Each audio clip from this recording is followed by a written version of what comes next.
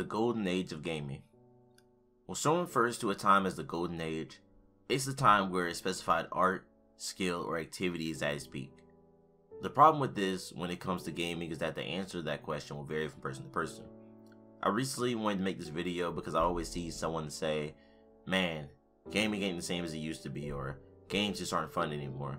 And I believe there's a little more to it than that, but gaming has changed. I want you to answer this question for me. What is my golden age of gaming? You can even put in the comments right now so everyone can see. Now, the majority of us are thinking of a time when we were younger, probably getting into gaming for our first time, or maybe the early years. Some of you might be thinking games like Super Mario 64, The Legend of Zelda, Pokemon, Dragon Ball Z, Budokai Tenkaichi 3, Minecraft, Diablo 3, Skyrim, Jak and Daxter, Grand Theft Auto, or some other great older title from your childhood. Depending on how old you are, you may not have even played these games before, or maybe you have but didn't play them. Or maybe you think that some of these games suck and you have a completely different list entirely. That's the great thing about this topic. Everyone will have a different period and different games from that period that they consider the best or have the fondest memories of. For example, my fondest memories of gaming come from games like Ratchet & Clank, DC Universe Online, Modern Warfare 3, Unreal Tournament 3, Marvel vs. Capcom 3, Fallout New Vegas, and Star Wars Battlefront 2. The old one, of course. I remember creating my clan on MW3, doing clan battles with them, doing so many custom lobbies with them, making montages with my best friend at the time, and there are some people from my MW3 clan who I still keep in contact with to this day. I remember playing DC Universe from the beginning of the game's lifespan, making new friends, exploring the world, watching videos and podcasts from my favorite YouTuber at the time, Orbit, along with his friends Nimbus Yosh, and there was another guy, I can't remember his name right now. I remember playing Unreal Tournament 3 for hours and hours and hours, installing new mods and adding new mutators to make the game more and more chaotic, playing with my family and my brother, doing local matches all the time. I remember playing Minecraft on a trackpad at 20 FPS, thinking it was the coolest thing ever. I remember playing PlayStation Home. I remember playing Destiny and hearing this.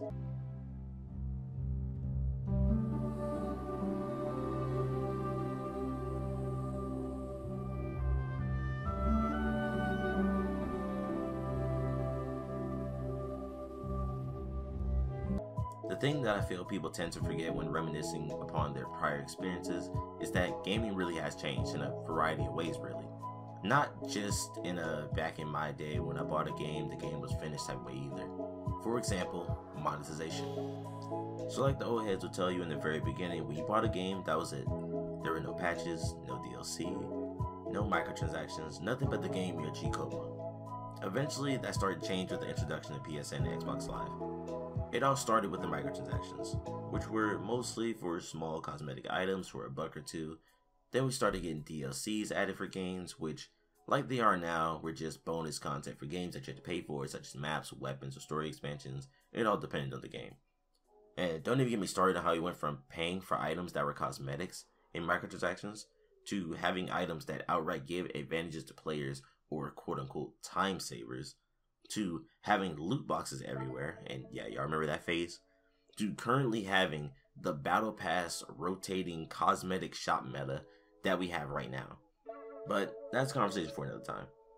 But the facts are that the reason why these changes stuck and every developer has adapted it to their own game in some shape or form is that it works. Another thing that has changed drastically is the type of games we get nowadays in comparison to the past. There are more games available for play now than ever before, with so many more studios making them, whether that be AAA or the endless amount of indie games that we get.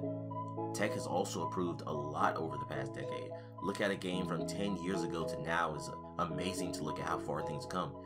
Games have gotten bigger and better with the advancement to game engines and the increase of power of consoles and PCs, but also they have been changed from a structural standpoint.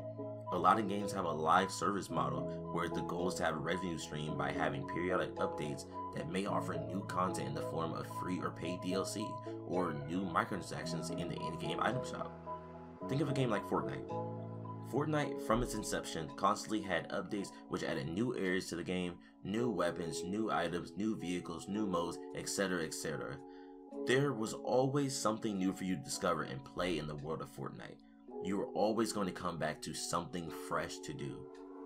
All while releasing a new battle pass every few months alongside constantly updating the rotating item shop, and don't forget the most important part.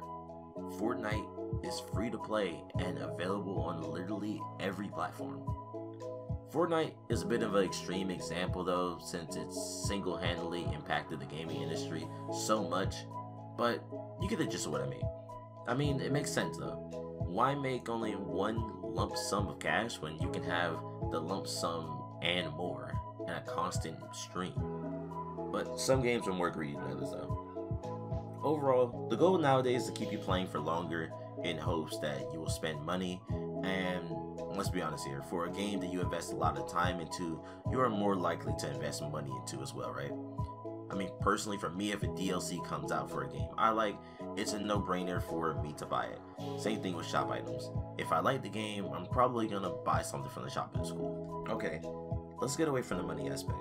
How else has gaming changed? Well, the games themselves. Over the years, we have seen a lot of games released, and the games of today differ greatly from the ones in the past in terms of gameplay, graphics, and even genres.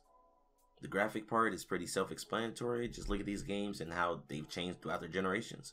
It's pretty easy to see how graphically games have changed, so how about the gameplay? My easiest way to explain this is, you know how a game gets a remake and the game has changes to make it more modern? I think a good example is the Final Fantasy VII Remake.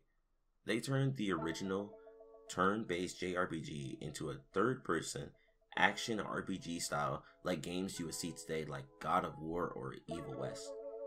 As time goes on, they're just things that become standard in games. In games with loot, the rarity system from worst to best is white, green, blue, purple, gold.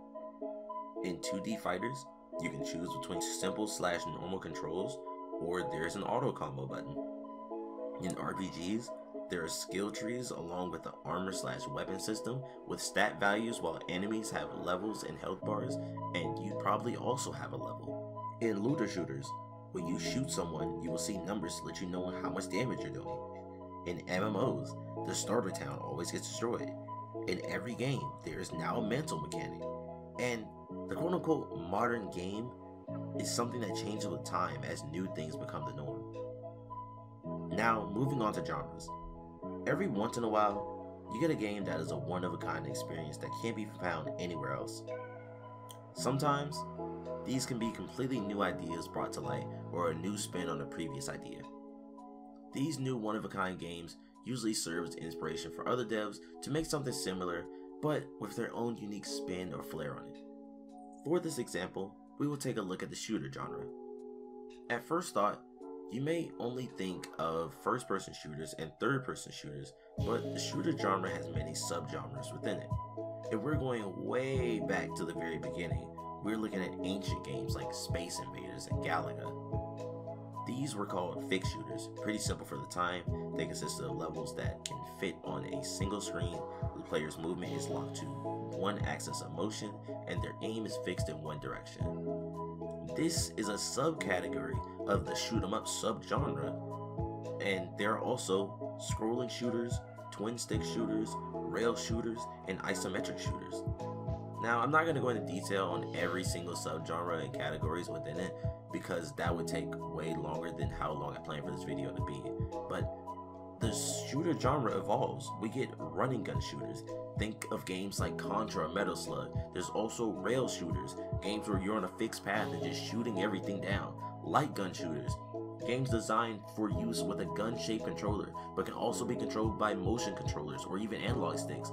Corridor shooters, which are some of the first FPS games. Think Wolfenstein 3D and Doom. This was around the time where every game that came out was also considered a Doom clone. There is also a newer term to describe games that try to emulate these older games, which is boomer shooter. This refers to games like Ultra Kill or Dusk. There is still so much that we haven't even touched, like third-person shooters, arena shooters, hero shooters, tactical shooters, looter shooters, battle royales, and the new extraction-based shooters.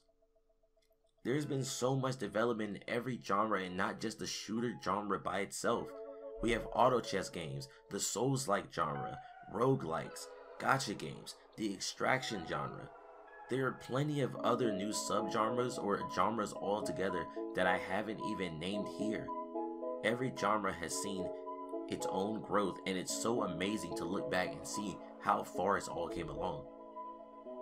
So, while I've been going off on all the things that have changed in gaming, I still didn't get to the biggest thing that's changed. You've changed. I've changed.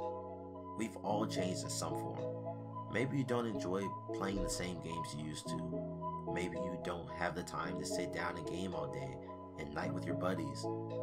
Maybe you don't get that same rush from watching the new game trailers. Maybe you have new interests. Any reason or explanation is okay. I believe as long as you had fun at some point, those memories will live on with you forever. Think about it, for some people, right now is their golden age. Kids of today will look back and have Fortnite as their golden age game. VR chat is someone's golden age. Among Us will be someone's golden age. All of this is crazy to think about, right? Yeah, I know. So let the next generation have their time to make their own memories.